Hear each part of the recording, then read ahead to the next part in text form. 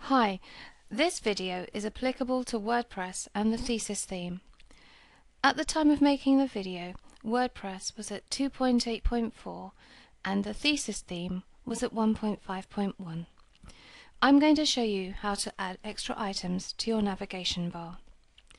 In this example, I'm going to show you how to add a link to your Twitter page, but of course you can add anything you like. We're going to start by visiting the dashboard of your WordPress admin. And the first thing to do is to click on the Links item. When you're there, click on Link Categories. Now create a new link category called More Menu Items. Once you've done that, you can just add the category and it appears here. Next, add a new link. And in my case, I'm going to use Twitter, so I'll call it Twitter, and put the web address of the Twitter page for my client, and then assign the category to be More Menu Items. When someone clicks on Twitter, in the menu, you have to decide whether you want that new page to open up in a blank window or in the current window.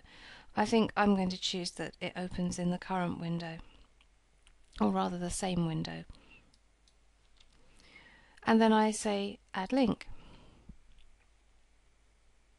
Now obviously you can add more into that category, into the more items category now, but I'm just going to leave it at that one link. You can add as many as you like, as long as they'll fit on your navigation bar.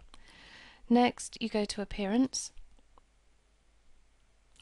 and you click on Thesis Options and you scroll down to the navigation menu area to add more links. Now you click on here and there's more menu items that you added earlier, and that's it. You click the big green button and then go and visit the main web page, and there it is, Twitter. And if we click on it, it should open up in the same window. That's it. Thank you.